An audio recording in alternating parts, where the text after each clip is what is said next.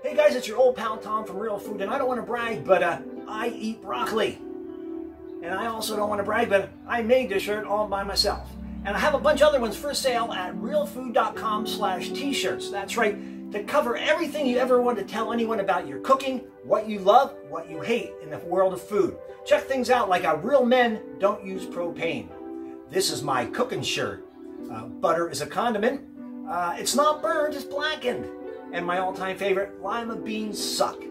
So if you're looking for that special Christmas gift for that special someone in your life, go to realfood.com/t-shirts, pick 1, 2, 3 of them up, and have a great holiday. Ho, ho, ho.